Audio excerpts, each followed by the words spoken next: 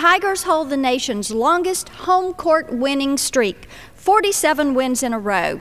ESPN has called them and their coach, John Calipari, relentless and unselfish. I applaud the Tiger basketball team for setting an example of teamwork and tenacity that all teams, individuals, and even this Congress would do well to follow. On behalf of the people of the great city of Memphis, the great state of Tennessee, I congratulate the Tigers and I wish them luck on the remainder of the season. Thank you for making us proud.